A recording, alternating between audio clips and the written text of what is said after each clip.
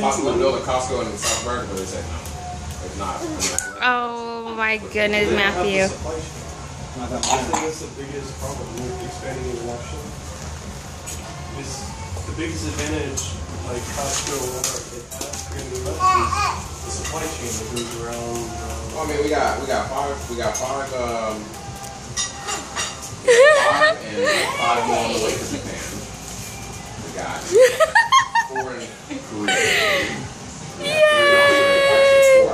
Yay, Matthew! This is our part. Once you get one in, it's easy to get other than that. But South America, I'm not a very big deal.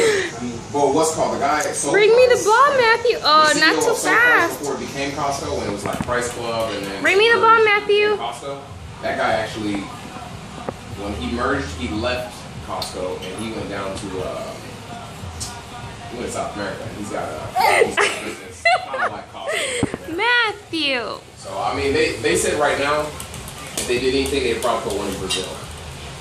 They'd probably be, but because of the crime rate and all that crap, that's like Central America. They said no.